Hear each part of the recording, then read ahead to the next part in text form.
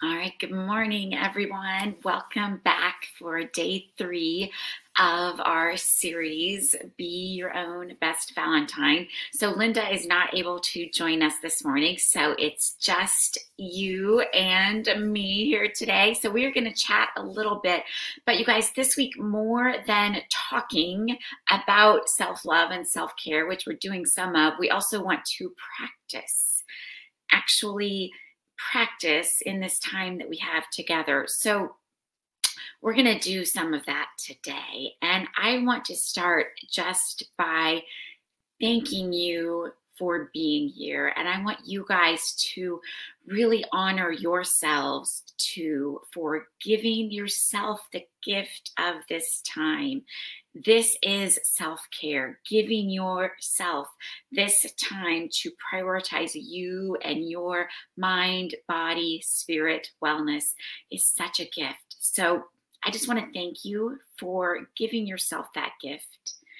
And I want you to really honor and thank yourself.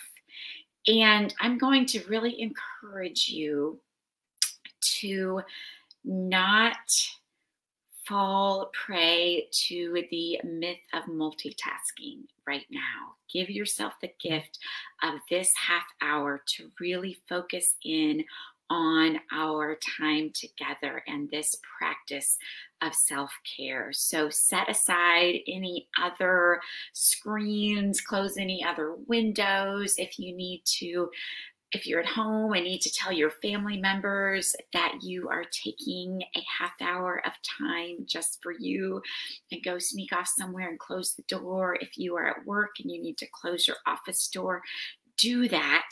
And then we are going to take just a couple of minutes to practice the breath work that we learned yesterday to start off our time together today. So I'm going to encourage you to find a comfortable place to sit where you are comfortable and supported. Again, we're not multitasking. We're not cooking breakfast or lunch or making a smoothie or checking email. Set all of that aside. Find somewhere comfortable to sit and just take a few long, slow, deep breaths.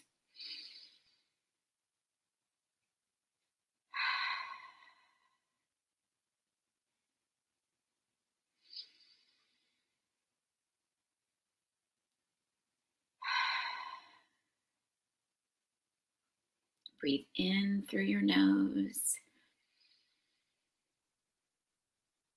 Then hold for a count of 4 or 5.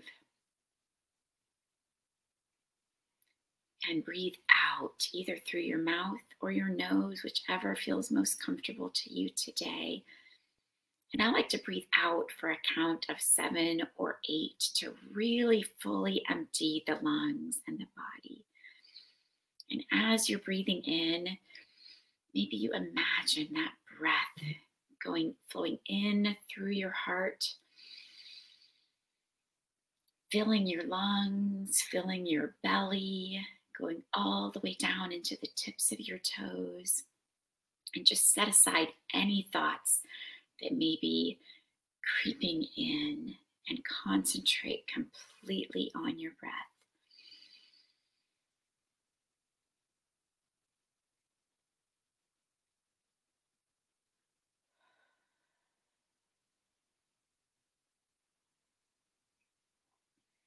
Give yourself the gift of this time, of this breath, filling this one body with life and energy and healing force.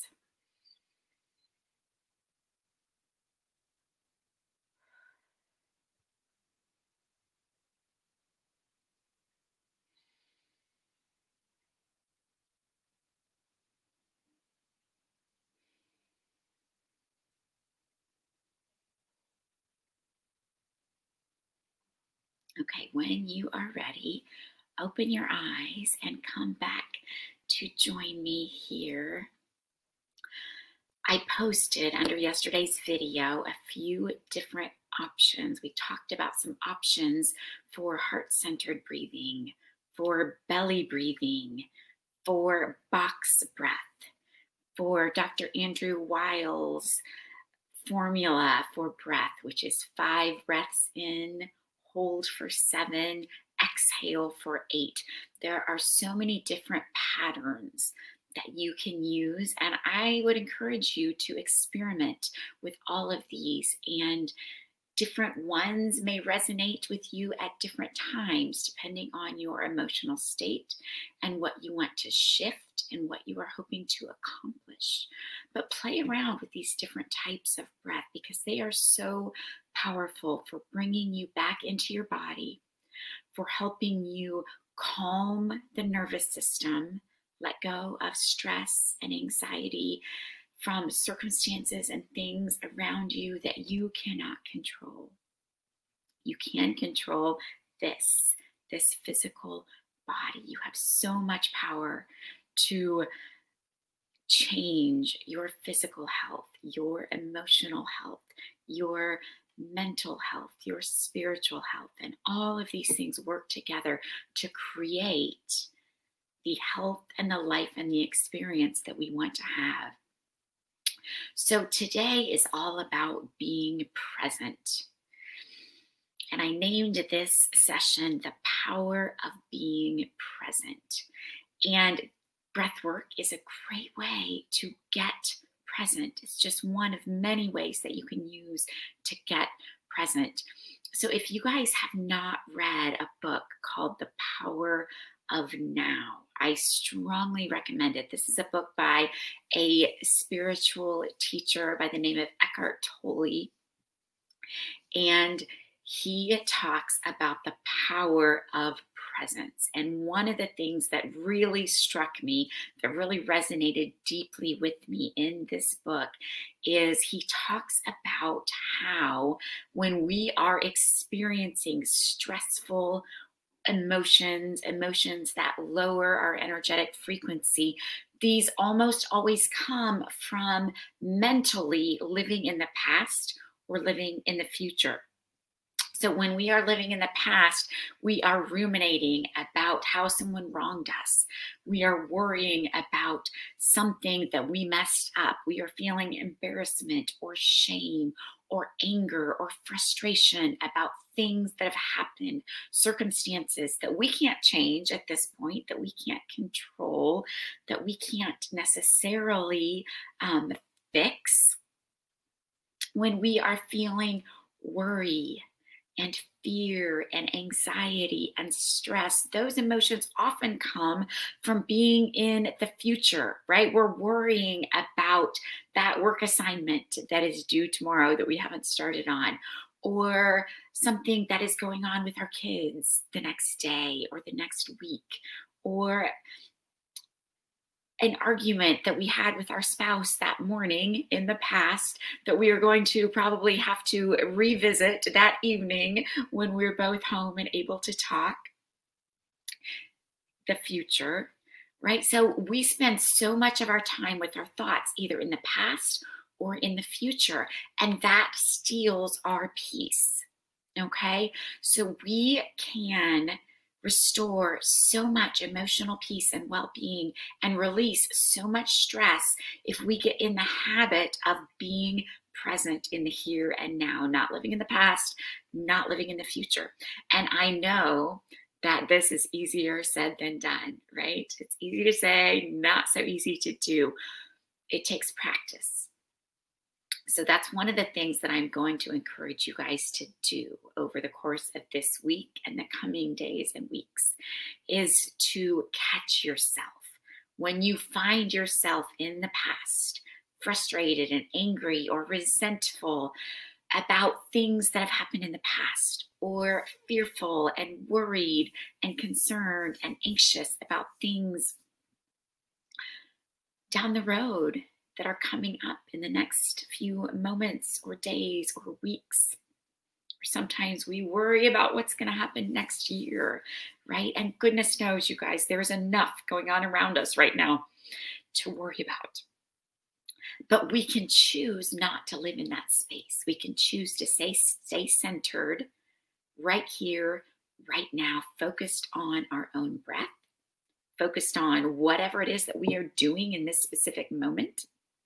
So breath work is a great way to stay in the present. And when you are breathing, you try to focus solely on that breath and where it is going in your body, where you are sending it in your body. You can also focus on what you are doing in that specific moment.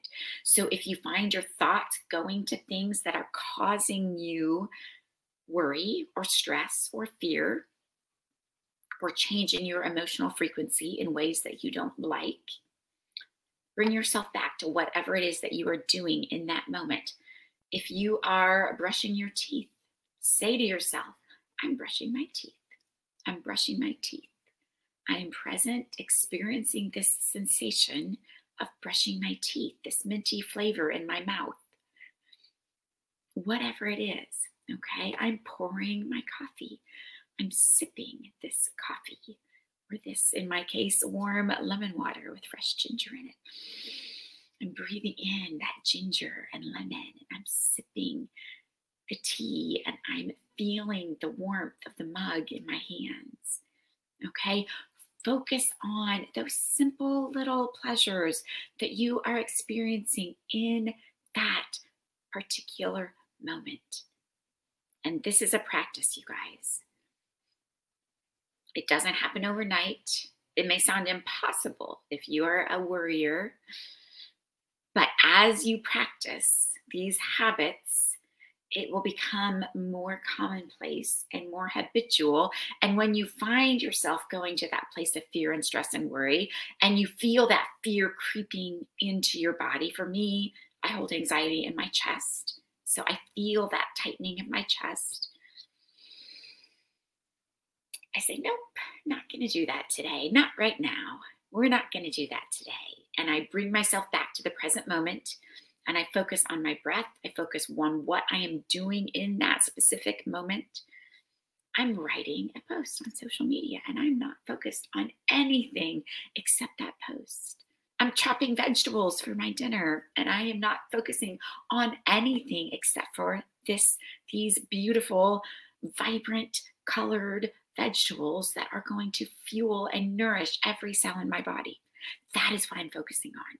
Okay, so bring yourself back to the present. When you start to go here and there and out here and back here into the past, bring yourself back to the present. It is so powerful, you guys. And I want to bring you back to my definition of self-care, which is not a once in a while treat because you are so exhausted, you are about to collapse, or because you work so hard and you finally, once a month, go get your nails done or go get a massage or go have coffee with a friend. No, self-care is something that we do every single day, throughout the day, with every single choice that you make. Choose the things that are going to serve and support your wellness, body, mind, and spirit. Okay? And sometimes the things that we feel like doing in that moment, when we pause and ask ourselves, are not actually the things that are going to support our wellness. Okay? If we feel like eating the chocolate chip cookie, is that supporting our wellness? If we feel like staying up late watching Netflix, is that really supporting our wellness? If we feel like that second glass of wine, is that really supporting our wellness? Okay? And I am not perfect at this by any means. I eat the chocolate chip cookie also. So do not feel like you have to be perfect, but the vast majority of the time, choose the things that are going to serve and support your wellness. Okay. So in the first day, Linda and I both gave you two tools to use that I hope you guys have started practicing. And that is to start breathing and tuning into yourself and asking yourself, what is it that I need in this moment? And then doing it. And if what you want in that moment is not what is going to serve you, ask yourself, or you just don't know what it is that you need. You're in that place where I was many years ago when I was completely out of touch with myself and had no earthly idea what I needed. I didn't know the answer when I asked myself that question. So if you're in that place where you don't know the answer, think about, what would I do if this was my child? If my child had had an incredibly long, stressful day at school or at work and was struggling with these specific health complaints and symptoms and was saying, Mom, what do I do? Would you say, go eat a chocolate chip cookie because that will make you feel better? No, you would say, take these herbs or these supplements and go take a warm Epsom salt bath and crawl in bed early and get a good night's sleep so that you feel better tomorrow, right? So think about, how would I advise my best friend or my child if they were in this exact situation? What would I suggest that they do? Okay. And it's probably not going to be staying up all night watching Netflix or eating the chocolate chip cookie. Sometimes those things feel good, and I am not about to tell you you can never, ever do those things. But true self-care is in every moment of every day, choosing the things that are going to serve and support your wellness so that an hour from now, you feel rested and rejuvenated and amazing and ready to do whatever it is that is next on your list, whatever it is that God put you here on this earth to do. Okay? And when I eat the chocolate chip cookie, I very likely an hour later will have a headache and feel tired and sluggish and be thinking, why did I do that? The green smoothie would have fueled every cell in my body and made me feel amazing, and I would be killing it right now at whatever it is I need to do. Okay, so it takes practice. Sometimes we need reminders as to why the chocolate chip cookie is not as good for our self-care as the green smoothie. And that is okay. We all need those reminders. Sometimes we have to experience that and be like, oh yeah, that's why. That's why I don't choose that normally. Okay, so that's okay. Don't beat yourself up for that. But as you are going throughout your day, making choices as to what to put in your mouth, what to do with your time, what thoughts to allow in your mind, choose the things that are going to serve and support your wellness. And choose, instead of ruminating about the fight that you had with your child before school, or your spouse, or the disagreement that you're having with a friend, or the frustrating situation at work, rather than worrying about the thing that is happening next week that you can't fix or control or change right now, choose to get present. Choose to say, nope, not going to do that to myself. I know how that feels. I know how that worry and stress feels in my body. I know what it's doing to my health, and I don't want to do that right now. So I'm going to choose to be here now. Okay, so yesterday I shared with you guys the mantras of love from A Beautiful Chorus, and we listened to one of them, and I posted the Spotify album below that video. I may, if I remember, I'll do that again on this one, because I'm going to really encourage you guys to listen to that album. There is one song, it might even be the first song on the album, that is Be Here Now. That is the mantra, and it is beautiful, you guys. So if you are struggling to stay in the present moment, turn on those mantras. Sing, listen to the beautiful sounds. Let those mantras sink into every pore, penetrate every cell in your body. Breathe, get present, and choose to be here now, rather than in the past or in the future, worrying about things you can't change or can't control or can't fix. Okay. And that doesn't mean that we don't plan, that we don't have work to do, right? I obviously have to do a lot of planning in my business. Linda and I had to sit down and plan out this week, right? So that obviously constitutes living in the future, but it's bringing up excitement. It's bringing up eagerness to share life-changing information with you guys. It is furthering the work that we were put here on this work to do. It's not just ruminating and stressing and worrying about what could possibly go wrong, how things are not going to work out, or things that are putting you in an emotional state that you don't want to be in. Okay, so choose to be here now. I want you guys to practice the breath work, practice being here now, and then I'm going to give you one other homework assignment for today. Okay. And this isn't something that we're going to practice here together. This is something that I want you guys to do today or tomorrow. And then I want you to report back. So comment below this video when you have done the homework assignment and let us know how it went. Okay. So a really incredibly powerful way to be here now, to be in the present moment, and to shift your entire physiology. This has so many health benefits, you guys, is to have what I call a mindful meal. And ideally, every single meal would be a mindful meal. You would never put food in your mouth at any time other than a mindful meal. When you are in a calm, relaxed, parasympathetic, rest, digest, heal, and thrive state. Because when you are in a stressed go, go, go, fight or flight state, your body is not focused on digestion. You produce less hydrochloric acid, stomach acid. You produce far fewer digestive enzymes. As a result, you are not able to break down that food effectively and absorb and utilize the nutrients. So even if you are eating the most nutrient-dense, beautiful, plant-based eating plan on the planet, if you are eating in a stressed state, you are not absorbing and utilizing the nutrients from that food. And that is such a waste. Such a waste, okay?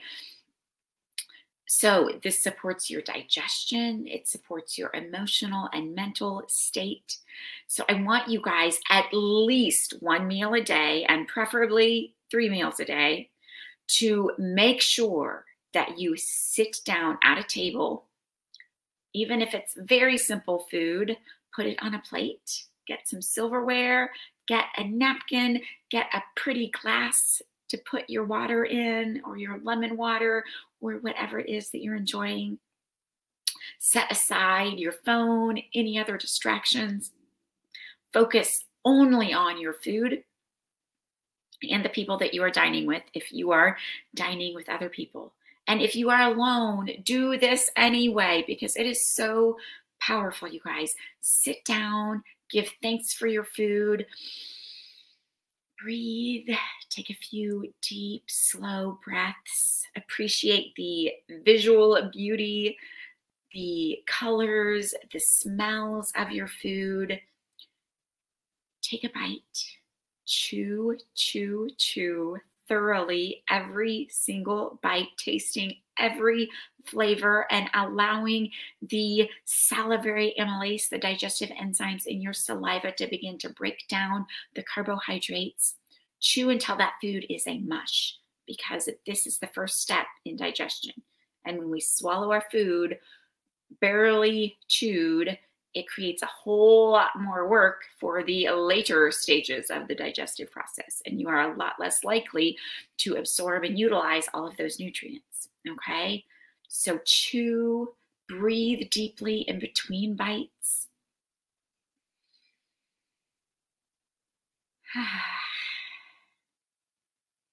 Enjoy your meal, okay? Allow time for those satiety hormones to be released in your brain, for your brain to know that you are eating and that you are enjoying your food, so that your brain and your body feel satisfied with this beautiful meal that you have prepared for yourself. Okay, so I want you to do this at least once a day, preferably twice a day. Even better if you can do it 3 times a day, okay? I'm going to strongly encourage you not to put food in your mouth in a rushed state as you are racing out the door to work, or as you are in the car driving to a meeting, or as you are driving to pick the kids up from school. Take time to enjoy your food, to digest properly, to allow your body to be satisfied, to release the digestive hormone, digestive enzymes, and the satiety hormones, okay? Be present when you are eating and enjoy every delicious morsel. Chew, chew, chew. Do not drink too much water with your meal. Water is really important, and you want to drink water throughout the day, but not a lot with your meal. Drink just enough to help wash down your food, but too much water dilutes the stomach acid, dilutes the digestive enzymes, and again, makes it a lot harder for your body to digest and utilize that food. You want that food broken down thoroughly. You want those nutrients absorbed into the bloodstream and carried to every cell in your body, where they are fueling thyroid hormone and metabolism and the production of ATP and energy and so many different biochemical processes in your body. Okay? So throughout your day, bring your thoughts back to the present. Do not let yourself stray into lower frequency emotions that are going to create stress in your body and harm your health. As much as possible, bring yourself back to the present moment. And then I want you to start practicing the mindful meal. Okay? So those are your assignments for today. I will post in the Be Your Own Best Valentines group. You guys, if you're watching this in Nourished for Life, I highly suggest you join Be Your Best Valentine also. I'll post the link for that below this video so that you guys can click over there, and I will post the homework and some graphic reminders over in that group. Please, you guys, if you are watching the replay, let us know that you are watching. When you have done your homework, let me know that. Let me know that you are participating and that you are joining us in practicing this amazing self-love and self-care this week, you guys. And the tools that we are talking about, they are free. They don't take very much time at all. They are things that you can incorporate into your day. Take 3 minutes to breathe. Take 20 minutes for a mindful meal. Okay, these things are free and easy and unbelievably impactful, life and health changing. Okay, so thank you for being here with me today.